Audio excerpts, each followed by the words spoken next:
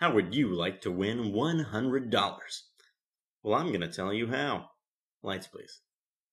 Introducing the first annual Phylm Prize. To enter, all you have to do is reply to this posting with your own short film on YouTube.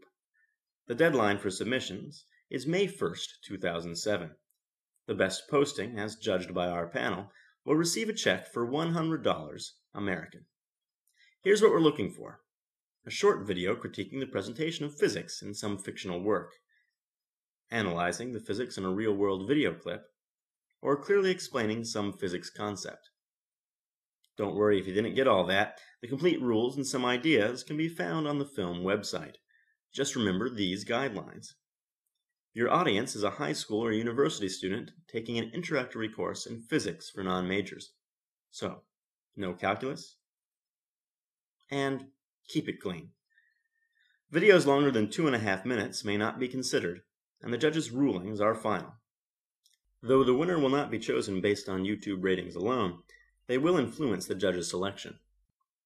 For this reason, judging will not officially commence until May 15th, giving time for the YouTube community to rank entries and narrow the field after the May 1st deadline. Judging will be based on scientific accuracy, clarity of presentation, and creativity. For more information, visit the Phylm website at www.phylm.com. And good luck.